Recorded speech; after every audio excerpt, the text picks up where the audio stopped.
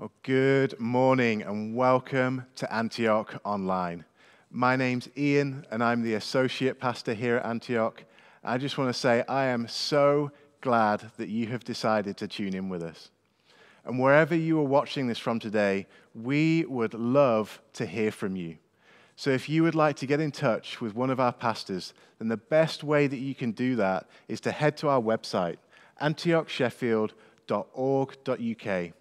There's also a link in the description of the video. And right there on our homepage, you'll see a button that says Contact Us. Just click that button and you'll be able to get in touch with one of our pastors.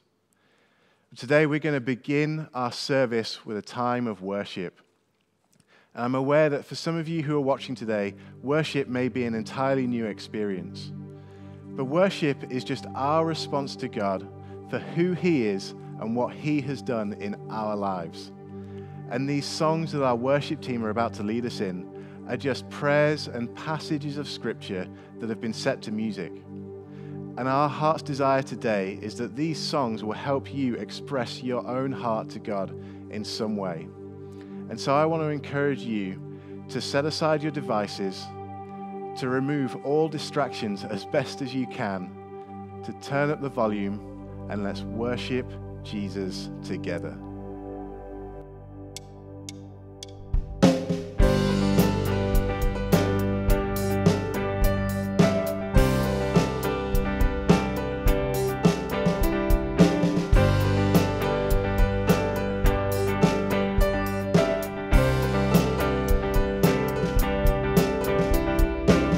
Who breaks the power of sin and darkness, whose love is mighty and not so stronger, the King of glory, the King above all kings, who shakes the whole earth with mighty thunder, who leaves us breathless in awe and wonder, the King of glory, the King above all kings. Amazing grace, this is unfailing love, that you would take my place, that you would bear my cross, you would lay down your life, that I would be set free.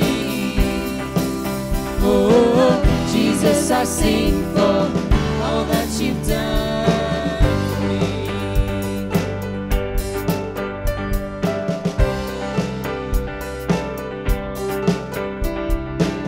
Who brings our chaos back into order, who makes the orphan a son and daughter, the King of glory, the King above all kings, who rules the nations with truth and justice, shines like the sun in all of His brilliance, the King of glory, the King above all kings. This is amazing grace, this is unfailing love, that you would take my place, that you would bear my cross, you would lay down your life, that I would be set free. Oh, Jesus, I sing for all that you've done for me, all that you've done for me, God.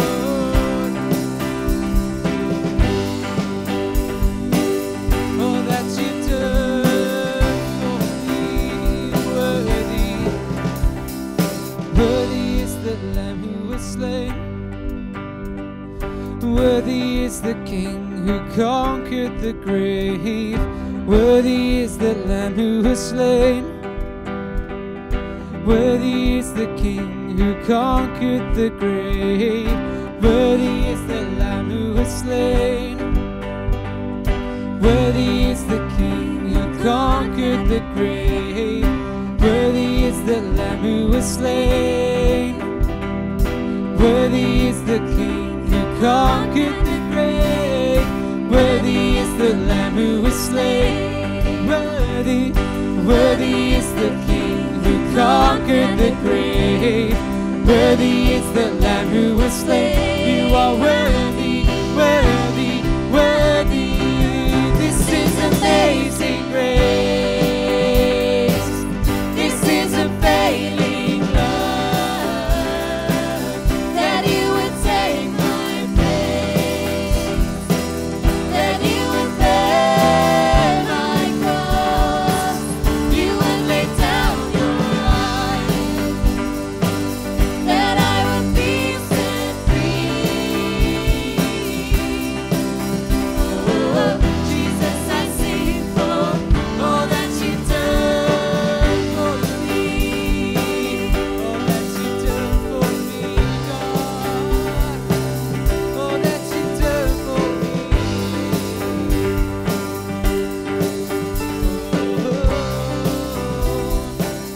This is amazing grace.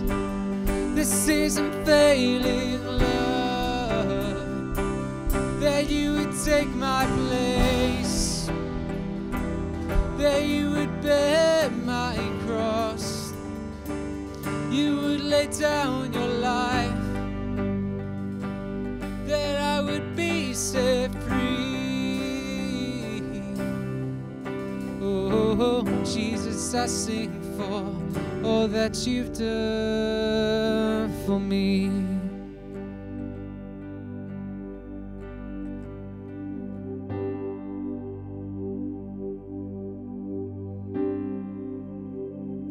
I love you, Lord, for your mercy never fails me. All my days I've been held in your hands. From the moment that I wake up until I lay my head, I will sing of the goodness of God. And all my life you have been faithful. All my life you have been so, so good. With every breath that I am able, oh, I will sing of the goodness of God. I love your voice.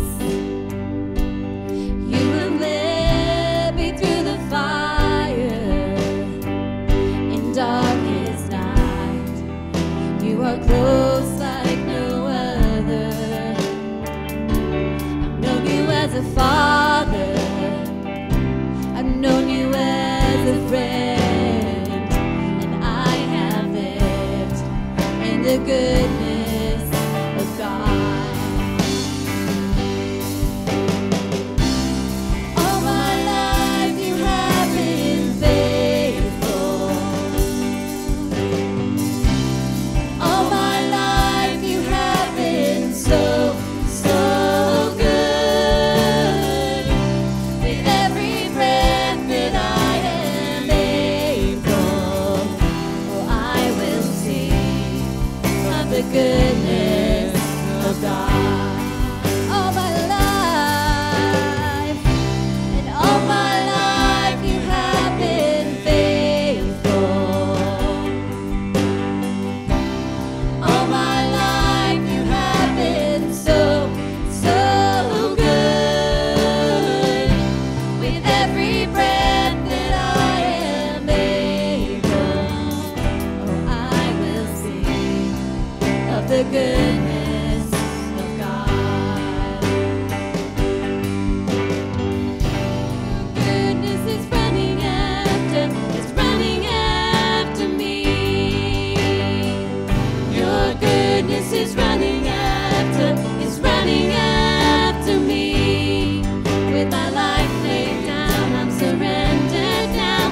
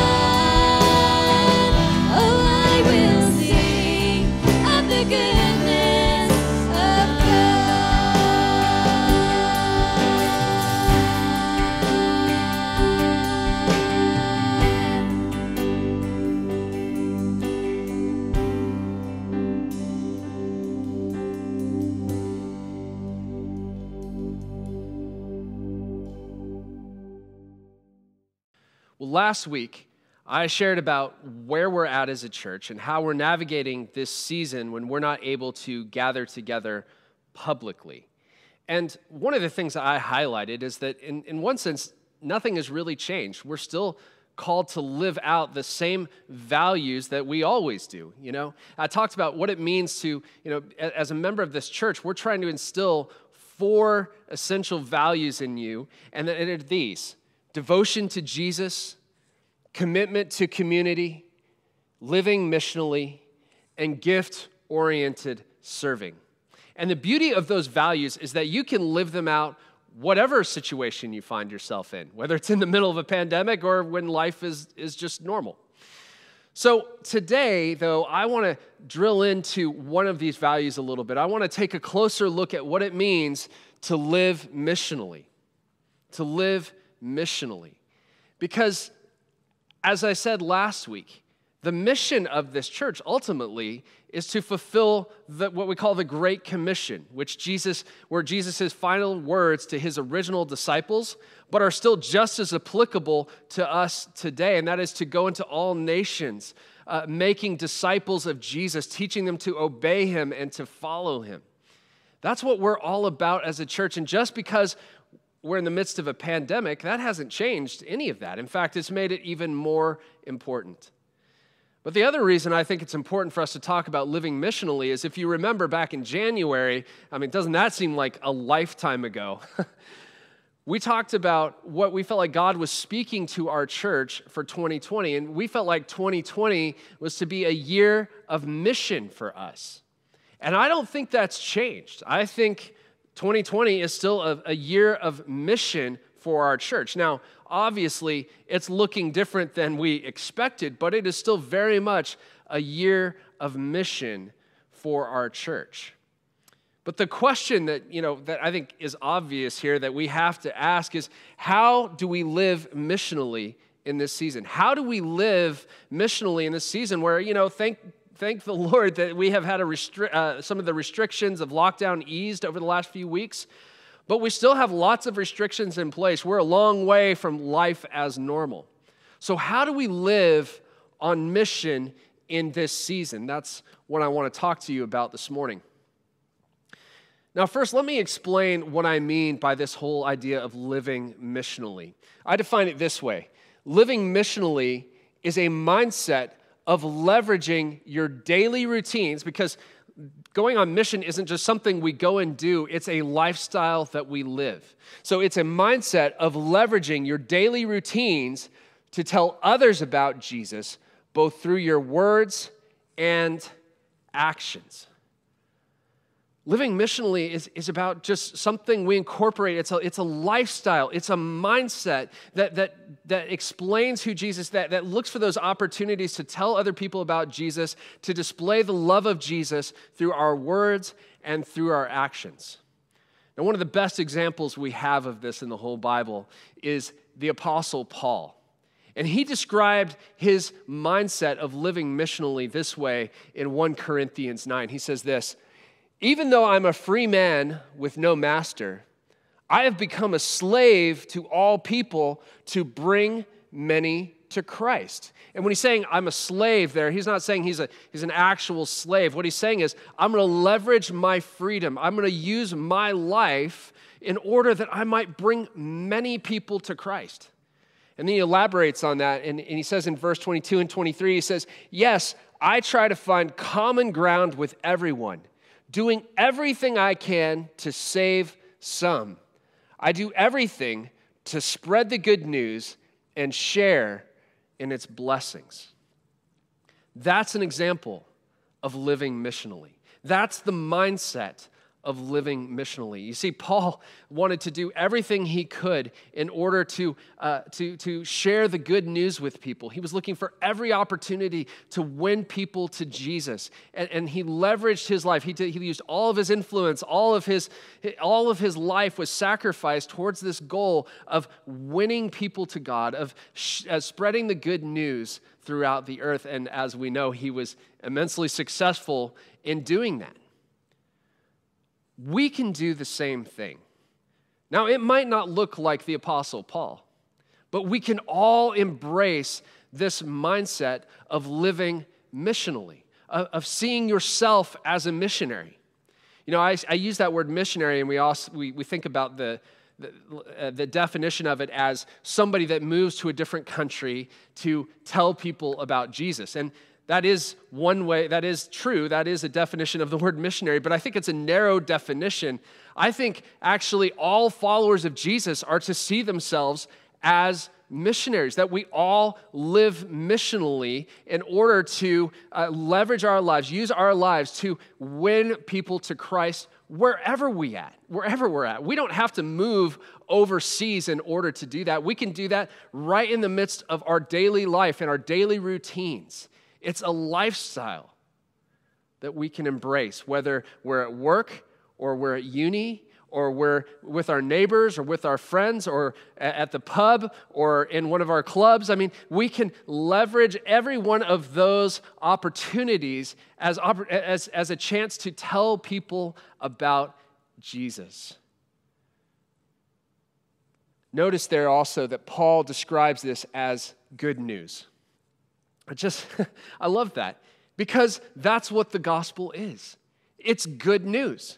I mean, I realize the world doesn't really see it that way right now. I realize having a religious conversation is about as comfortable as having a conversation about politics right now. We just don't want to go there. But you got to think about it this way. I mean, what do you do whenever you see a great film or go out to a restaurant that you really enjoy? Or maybe you go on a holiday that was really refreshing and enjoyable. What do you do when you have a really good experience like that? You tell other people about it, right? You tell them, hey, listen, I saw this film last weekend that you would love. You got to go check it out. Or, hey, I had dinner at this restaurant. I realize it's been a while since we've been out to a restaurant, but just remember those days. I went to this restaurant. It was so good. You would love it. Let's go there together this week. Or, hey, I went on holiday and it was fantastic. I just floated on a cloud of sunshine for 2 weeks. I mean, you got to go to this place. You would love it. Whenever we discover something good, it's just natural for us to tell other people about it, and it's no different with our faith.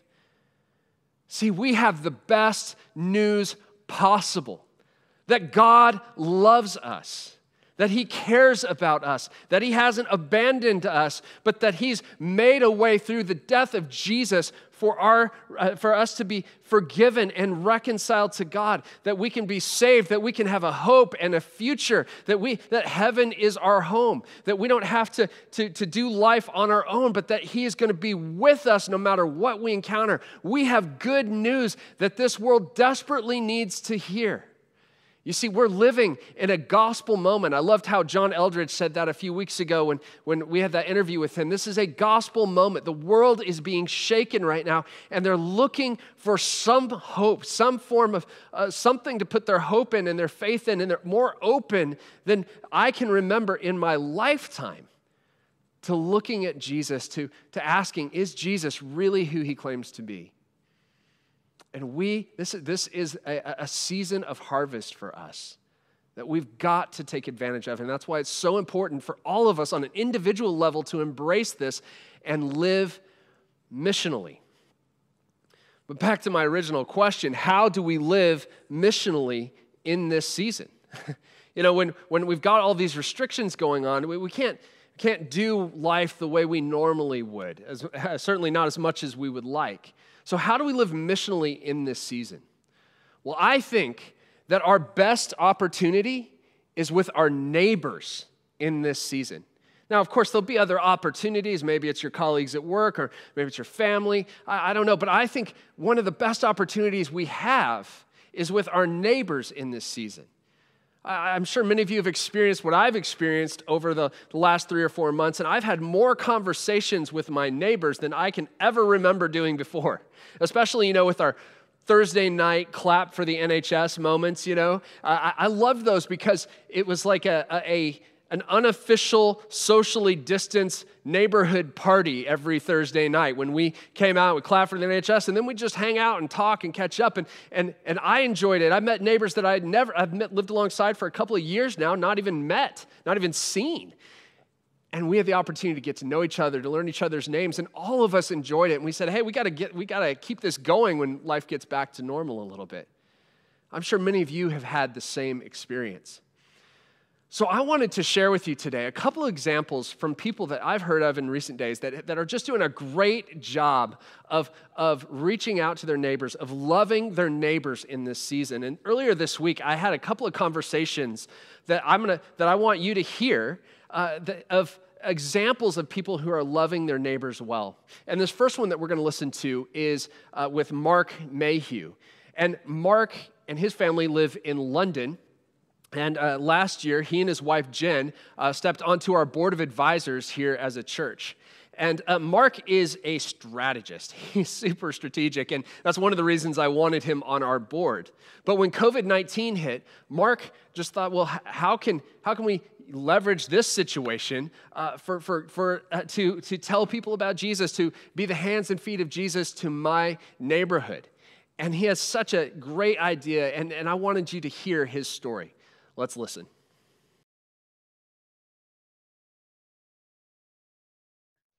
Well, hey, Mark. Hey, Todd. How's it going? Great. Thank you so much for joining us today. Oh, yeah, absolutely. Thanks for having me.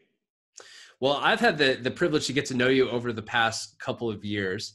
But for those who haven't had the chance to meet you before, give us a little bit about your background and your family and what you're up to today. Yeah, well, it's great to be with you. Great to be with the Sheffield Church. Thanks a lot for having me. Yes, so my name is Mark Mayhew, and I'm originally from Southeast London. I grew up there as part of a network of churches called Ixus. I'm married to Jen. We live in London. We have this wonderful 2-year-old called Emily. We live in Southwest London, so around the sort of Clapham, Wimbledon area. And my sort of work background is I'm in strategy. So I have a small strategy and ventures firm that we run in Southwest London. And then I've also been involved at other stages in my work, really in the area of faith and the marketplace. So I spent about 5 years working at a Bible college, helping to equip the church and Christians to think integratively about their faith and what they do Monday to Saturday. So that's a little bit about my background. Wow. Well, you've been putting some of that strategic gifting that you have to good use with an initiative during lockdown that you started. Could you tell us a little bit about that? Yes. So one of the things about Jen and I is that when we dated, we were actually part of the Crisis in Lesvos. So actually we did most of our time when we were dating was out there. And so that was an experience for us of being in an overwhelming situation of a humanitarian crisis. And could you explain Engage the Crisis a little bit for those who aren't familiar with it? Oh, yeah, absolutely. So Engage the Crisis was a project that Antioch as a movement took on around the world in response to the Syrian crisis, where refugees were coming through Turkey across the water to Greece in these little rubber boats. Rubber ducks is with Emily. You've got a 2-year-old daughter. Yeah, I know. Like most of my life these days is with rubber ducks, but these were on rubber boats, and they were coming across. And many people would have been very disturbed to have seen the picture of a boy that died on the beach in Greece about 4 years ago. And so there were about 10,000 people sometimes coming across a day on these boats. And so Antioch mobilized volunteers to go and help work with people coming off the beaches, and then also the refugees working their way through Europe. And so that year we set up a number of bases across Europe, and about 2,000 people from the Antioch movement volunteered across the summer. And we called that project Engage the Crisis. And so Jen and I were privileged enough to go. It was a privilege for us to go and be working there and volunteering for 3 months on Lesvos. And one of the things we found in this sort of overwhelming crisis, where you've got politics going on, and you've got structural issues, and the needs are so great, is that we realized that in the middle of all of that, actually, really what you need is you need one person loving and caring for another person. And that kind of marked our time in Lesbos, because obviously you need people helping with this situation, with the Syrian crisis, up at like a, you know, governmental level and an international level. And then you need your big A groups to work. But also you need people to show up and love another person. And so while the pandemic of COVID-19 was unfolding, I think Jen and I and a number of us who live in our community, our community is about 15,000 in London, our neighborhood. You know, what you started to realize is that people were asking this question: how do we respond to this enormous crisis that's heading in? And I think many of us felt quite overwhelmed. You know, it's not just a UK issue; it's a global issue. I think also, if we think back then, no one really understood what was going on. How does this work? And so we were asking the question: okay, well, what are we going to do? You know, and what are we going to do in the face of, you know, we might be locked down? So we went back to that idea of, okay, you know, in the end, it comes down to, you know, people loving each other. And obviously, you know, Jesus says, love your neighbor as yourself, you know, is the second commandment. And it's funny how, you know, Jesus sort of, it's like Sunday school, he's always got the answer. And so we started to think about, okay, what could we do in Earlsfield? And we were struck particularly by a statistic that said, I think about 4 or 5 million people over 70 live alone in the UK. And so we started to think about, okay, as this unfolds in the area of London that we're in, how are people who are vulnerable, isolated, in need, whether it's economic or it's to do with their health, how are they going to get helped? What is our area of London? How is that going to work? And is there something we could do? So we started doing some research, and we started seeing that people had these ideas of forming street communities. And so what we did is we put together a bit of a vision where we put it out to the community, and we said, hey, what if there's about 110 streets in our community, which, you know, all of a sudden doesn't sound that many. I mean, it's a lot of streets, but it's not that many. And that covers, like I said, about 15,000 people. And so we said, well, what if we formed a street community on every single street in the neighborhood? And what if those communities committed to just getting to know their neighbors, working out who needed what, and started to support each other? And so, you know, we came up with the phrase, everyone cared for and no one alone. So we were saying, well, you know, what if we did this also as a community? So there are so many people that we know of different faith backgrounds or no faith, and everyone was concerned and wanting to do something. So we got in touch with a few people that we know in this area, and we said, hey, this is an idea. You know, we could sort of come together and give this vision of street communities across our neighborhood. And so the way we were going to do that is to recruit what we called street coordinators. So a couple of people on each street who would then go out and reach out to their street and form these communities. And we were on a Zoom call. We were hoping to get about 10 to 15 people initially. We got on the Zoom call and there were 55 people. Most of the people, wow, like we didn't know who they were, just word of mouth went out. And everyone got hold of this vision. And within 70 odd hours, we had street coordinators for every single street in Earlsfield. Wow. So the thing just enlarged so much. And so now we've been going, you know, since the beginning of this crisis, and each street has been working to shop for neighbors, you know, check in on people who are on their own, people that are in need. You know, people have been, one street lady lives on her own, turned 94, and they gave her a cake, and everyone came out and stood in there at the end of their driveway, you know, the end of their driveway, I'm thinking Texas, you know, outside their front door, and they sang her happy birthday. And so there've been all these different things of communities, streets taking responsibility for themselves, looking after each other. And then what we've done is we connected all the streets together so that then they could share resources, that they could also troubleshoot issues. Our food bank here was running out of food, and so we put out the word to 100 streets, and we collected over 60 cars worth of food and filled up the food bank. So we've been able to mobilize as 100 odd streets to then meet frontline issues, whether that was PP issues at our local hospital, food issues, other supply issues.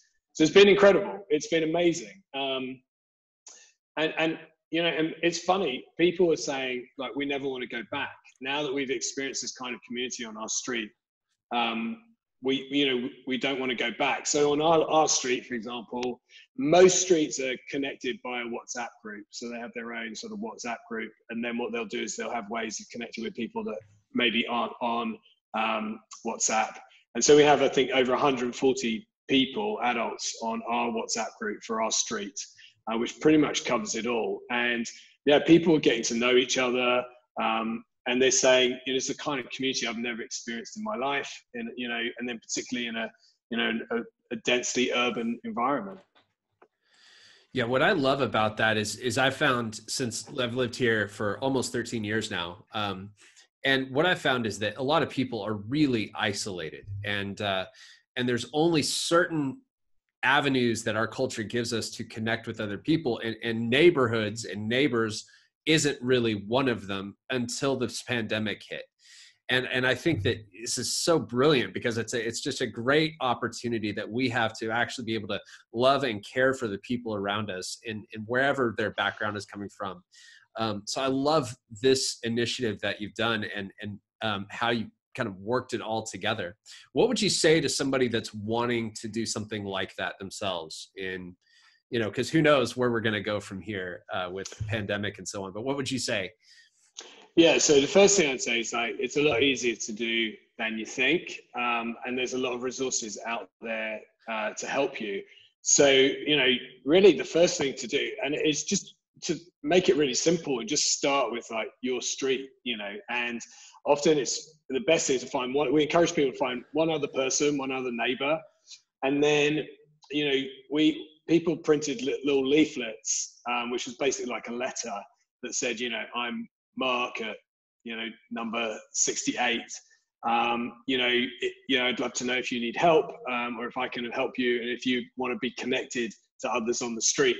And then people just delivered that out, or, knocked on doors and stepped back, some social distancing. And that was the way they started to sort of get to know their neighbors. And, wow.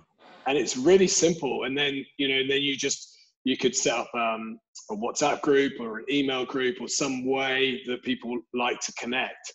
And it's that simple. And then it's amazing how people start to interact, they start to share, they start to request help. And then all of a sudden, people are starting to experience community. And we've met so many people that we would never have met, wonderful people. It's brilliant, because I think that these days, I think in particularly highly urban environments, there's less and less, like, what we call sort of community space, where we actually engage with people that we wouldn't normally meet. And it is an amazing way of sort of creating little villages in the middle of these cities and towns. It's such a great way to just be the hands and feet of Jesus, to express the love of Jesus to a world that is really hurting right now. So I love it, Mark. Thank you so much for taking the time to share that with us. Well, that's such a powerful example of what it means to live missionally. And if you want to find out more about this project, you can go to their website at earlsfieldtogether.com. That'll explain more about what this project is all about. But as I said, I think it's such a powerful example of what it means to live missionally. And as I listen to Mark talk, I think one of the things that he highlights, one of the key aspects of living missionally, and it's this: it's taking ownership. You see, Mark took ownership over his neighborhood. When COVID-19 hit, he didn't become insular. He didn't just start looking out for his own family. He said, I'm going to do whatever it takes to be the hands and feet of Jesus, to care for my neighborhood. And I'm going to use my gifting, my strategic gifting, to help build a network, a structure to ensure that everyone is cared for and no one is alone. That taking ownership like that is what living missionally is all about. And so they just did simple things. They put flyers through letter boxes. They went around and collected food for one another and for their food bank. They sang happy birthday from their front porch or from their front steps. They put together text chains or WhatsApp groups. These are all simple things that we can do. But it starts with somebody taking ownership, somebody saying, hey, it's not okay with me. Not on my watch am I going to let somebody go uncared for or be alone in this season. Who is God challenging you to, or who can you take ownership for in this season? Is it your neighbors? Is it your course mates? Is it your colleagues at work? All of us have been placed somewhere where we have influence. And living missionally means taking ownership for those people and say, I'm going to live missionally among these people and be the hands and feet of Jesus in order that I might demonstrate the love of God through my actions and share the good news and the hope of Jesus through my words. Well, this next conversation that I have is another great example of what it means to live missionally, and it's with John Book. Now, many of you know John. He used to be on staff here, but in 2016, he and his family and another couple here in the church moved to Turkey, and they've been living there ever since. And so earlier this week, I had the opportunity to speak with John and hear what they've been doing and how they've been living missionally in this pandemic. Let's have a listen. Well, hey, John, good to see you. Hey, Todd, good to see you. Hi, everyone. Well, thank you so much for taking the time to speak with me today. Now, for those of you who don't know, John has been was a part of what we're doing here in Sheffield for how many years were you here? 7.5. 7.5 years. And Yeah. And you've been in Turkey now for how long? Yeah, we've been here for just over 3 years. We left Sheffield in the fall of 2016, and after like 6 months of some other stuff, we ended up here in May 2017. Tell us a little bit about your family first. Okay, yeah. So my wife, Ira, is from Uzbekistan, and we got married almost 20 years ago. And then we have 2 kids, Nadia and Joshua. Nadia is going into year 7 and Joshua year 5. Wow, great. Well, so you guys have been there for 3 years, you said now, right? What does that look like? I mean, you talked about moving around a little bit, but what has the first 3 years been like for you? Yeah, so our focus the first couple of years was really language learning and prayer. We feel like the things that we want to see happen in terms of not just a trickle of people, but like a flood of people coming to Jesus and discipleship, discipling each other, that's not going to happen based on our own efforts, as amazing as we are. I'm just kidding. But it's only going to happen through a supernatural push in prayer and like crying out to God and partnering with him to see what he's doing in the country. So we spent a lot of time on that. And then it's just sort of kind of being around people and trying to get into people's lives, which has proved harder than I expected, but that's what it looks like. Any hour of the day could be a work hour, going out, trying to practice our language, praying, loving people. That's what we try to do. So with prayer, what do you feel like you've learned in the last 3 years? Yeah, sure. Man, so much. So the thing that it felt like God initiated with us to do. So we live in a pretty large city, and it's divided into kind of 39 districts, kind of like Sheffield with Hillsborough and Fulwood and all those different areas. And each one of those districts has its own personality and history and maybe even spiritual dynamics. So we felt like God brought us on a project where we kind of divided each one of those up, researched them, and then came together to pray and ask the Father what he was saying, what were the keys to that particular district. And it was really, really insightful. It was really, really helpful and gave us a lot more connection to the land in our hearts. It really helped us connect us to the people. And then my wife and I, we prayer walk a fair amount, or just even, we live in an apartment complex that's 13 buildings and several thousand people. And so we'll prayer walk around here, and I've kind of prayer walked in each building and things like that. Just get his heart for what he's doing here. And in doing that, I think you get more connected to where you are, the neighborhoods you live in and the district you live in, and kind of understand what God's wanting to do there. And I feel like that's brought change in the city. In fact, one time we had prayer walks for a couple of different weeks in a row in this one far district, an hour from where we lived.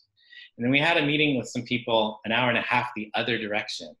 And they did media follow-up, people interested in the Bible through Facebook or whatever.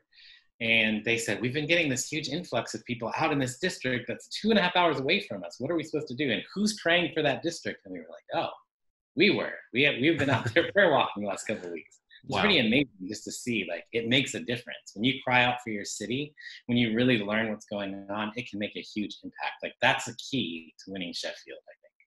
Wow. Now, for those who aren't familiar, what is a prayer walk? Well, you walk and you pray.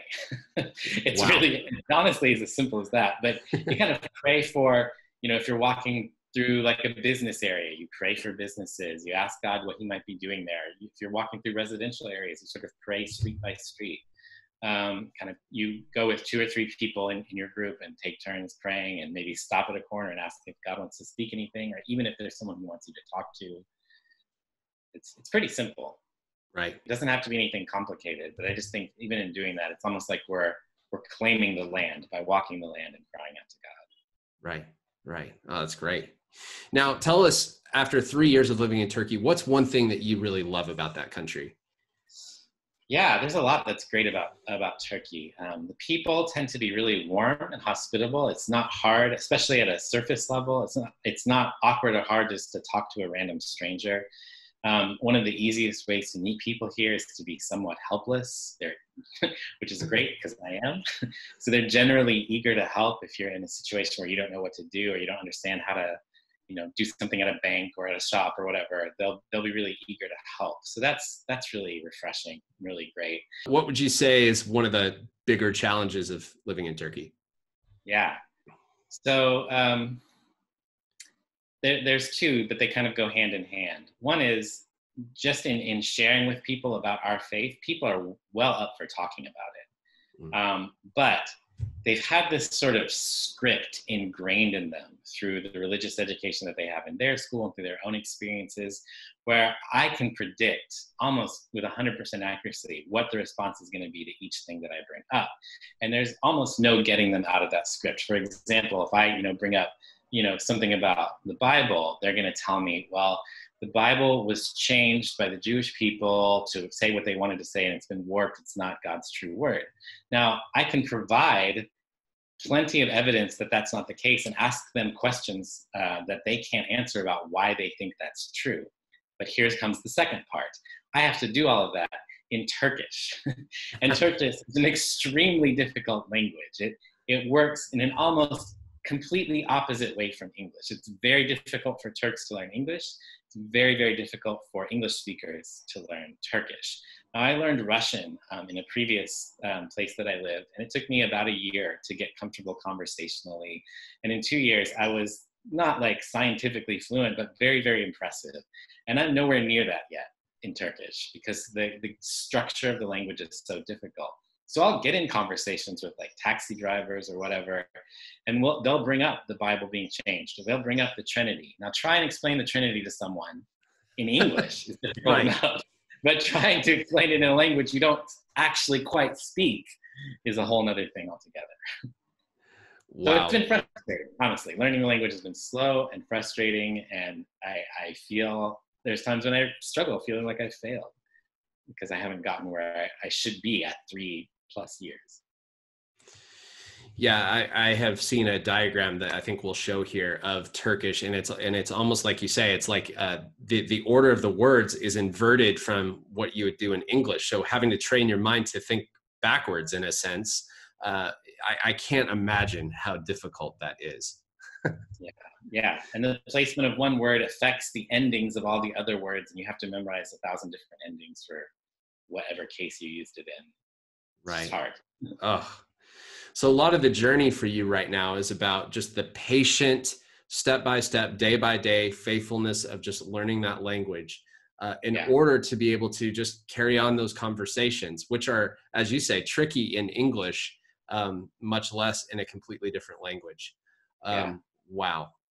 That is, so what keeps you going in because I've studied languages before, and man, some days are great, but some days are real drudgery. What keeps you going on those days? Honestly, what keeps me going is this inner drive that God has put in me that I don't want to waste my days. So if I, years from now or whenever leave here and I never pushed through and did it, that feels like I've wasted those years to me.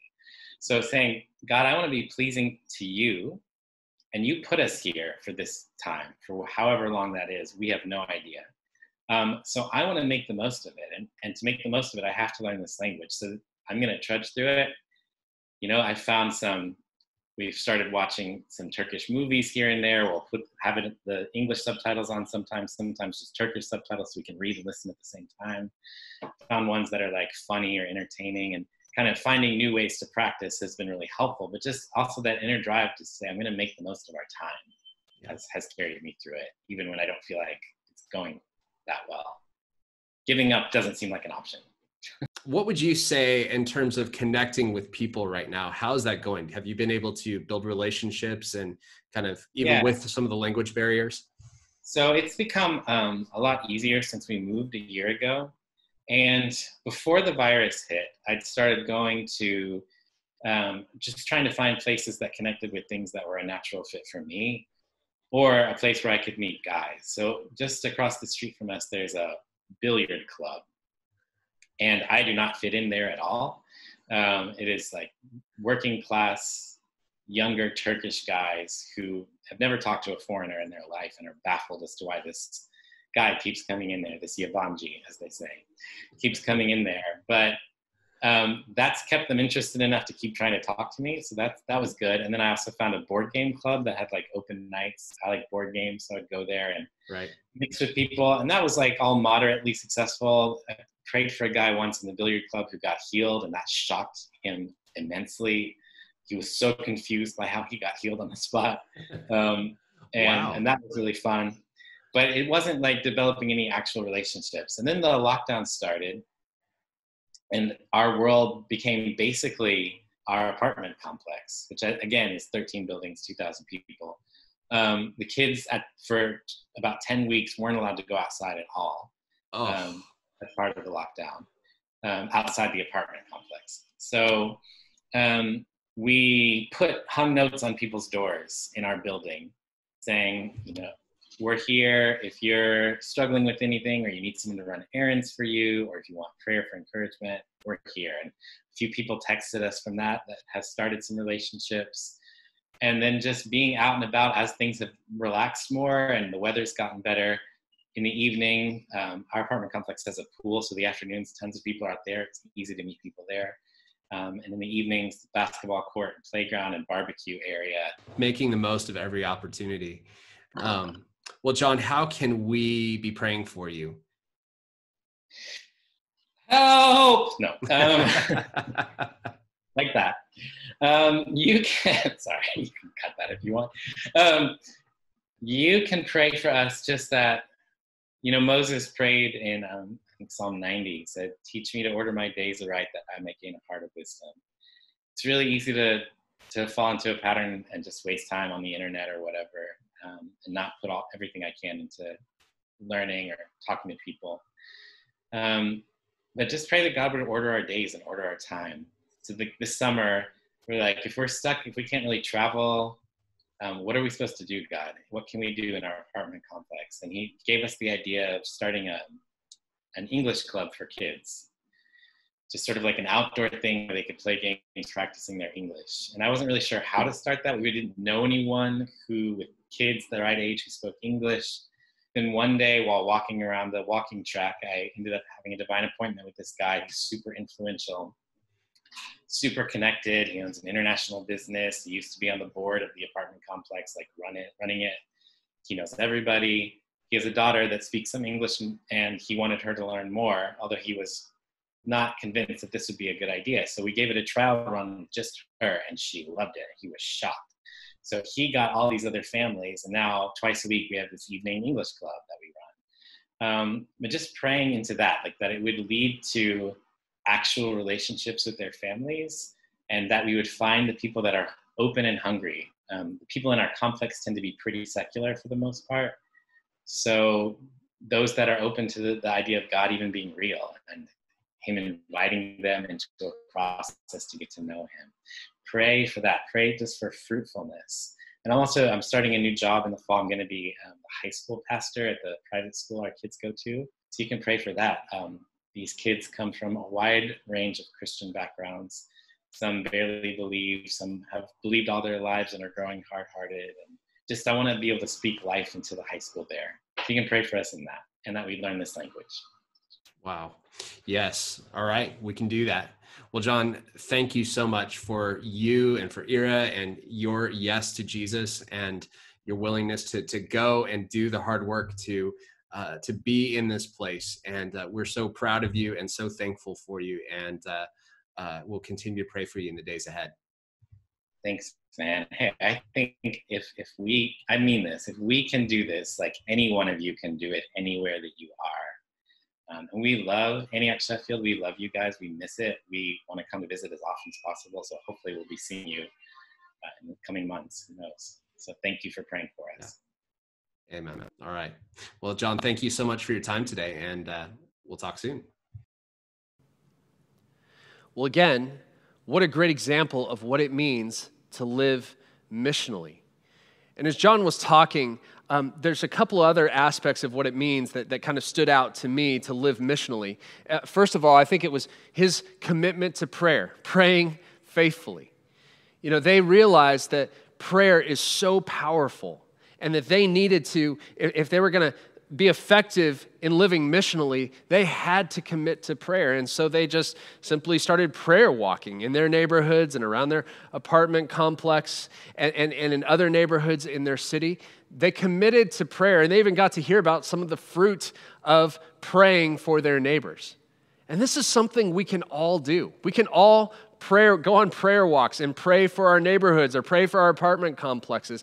These are simple things to do. And I would wager that if you started doing this, you would begin to find that you start having opportunities to help your neighbors, to get in conversations with your neighbors, to share the good news with your neighbors, far more than before. There's something about prayer that opens doors for us. Or maybe instead of going on prayer walks, you can do what John Eldridge challenged us to do a few weeks ago when he said, choose 3 people in your life who don't know Jesus and pray for them. Pray that they would have a revelation of who Jesus is. I think that's something we can all do. See, when we pray, not only does it open doors for us, but it changes our mindset. There's nothing that I can think of that helps us become, to change our mindset towards living missionally better than prayer. So taking time to pray faithfully is part of what it means to live missionally. And the other thing John said that I really liked is looking for open doors. They were looking for open doors, and literally they went around and posted notes through the letter boxes of their apartment complex and just said, hey, we'd love to pray for you if you need anything. But they also talked about other things, whether it's just going out into the city and being kind of helpless out there and asking for help. And I mean, wow, especially for us guys, that doesn't come easily. Or maybe, like John mentioned, going to a billiards hall where he was the odd man out, but it opened doors for him to have conversations with local people. Or maybe, he mentioned starting an English club there in their apartment complex. They just saw a need and they thought, well, this is a way for us to get to know people in our area. Living missionally means just looking for the open doors that God gives you among the people that he's placed you with. And as we learn to embrace that mindset, you'll see that we have far more open doors than we realize. So friends, this is critical for us in this hour. Living missionally is vital in this season because the world is hurting. The world is so full of fear right now, so full of anxiety, so full of uncertainty, so full of anger, and it's looking for solid ground. It's looking for hope. And we have the answer. We have what people are ultimately searching for, and that's Jesus. He is peace in the midst of the storm. He is the solid rock on which we can stand. And we want to share that good news with a world that is hurting right now. And for that to happen, for us to do that as a church, we've got to each be willing to live missionally. It might feel scary right now, but there's nothing more exciting than taking that step of faith. If I was just saying, hey, I'm going to take ownership over the people around me. I'm going to pray faithfully for them. I'm going to look for those open doors, and then seeing God come through, open those doors, and seeing people discover Jesus for themselves. There is nothing better. Let me pray for you. Heavenly Father, thank you that you are a missional God, that you weren't content to just leave us in our own sin, but you came, you sent Jesus in order to rescue us, to seek and to save the lost. I'm so thankful that you did that, because one of the lost that you came to seek and save was me. Lord, help us, God. Help us in the midst of this trying and difficult season that we find ourselves in, to live missionally, to initiate with other people, to do what we can with the people that you've placed us with, in order that we might share the hope that we have, the good news that the world so desperately needs to hear. God, help us to be ambassadors for you in this season. It's in Jesus' name we pray. Amen. Well, let's close in worship. Let the King of my heart be the mountain where I run, the fountain I drink from. Oh, he is my song. Let the King of my heart be the shadow where I hide, the ransom for my life. Oh, he is my song, and you are good, good. Oh, you are good, good. Oh, you are good, good. Oh, you are good, good.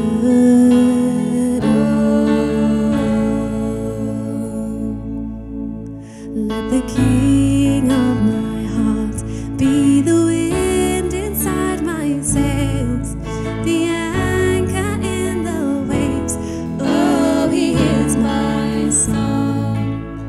Let the King of my heart be the fire inside my veins, the echo of my days. Oh, he is my song, 'cause you are good, good. Oh, you are good, good. Oh, you are good, good. Oh, you are good, you're good.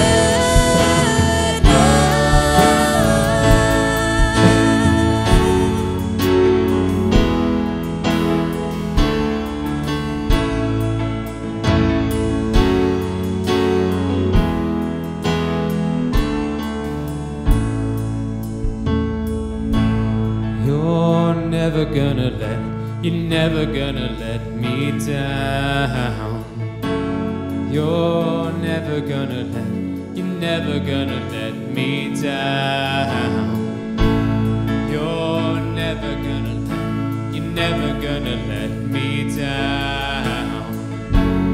You're never gonna let me down. You're never gonna let me down. You're never gonna let me down.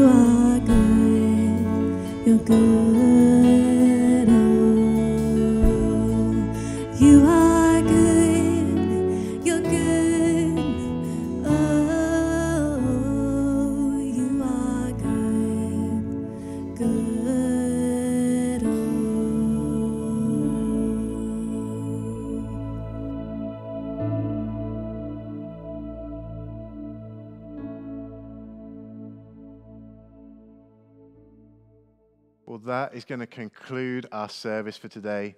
But I want to remind you that if you want to speak to one of our pastors for anything at all, then why not head to our website, antiochsheffield.org.uk, and click on that Contact Us link. That would be the best way to get in touch with one of our pastors. I want to say thank you so much for tuning in and watching with us. God bless you, and we'll see you next week.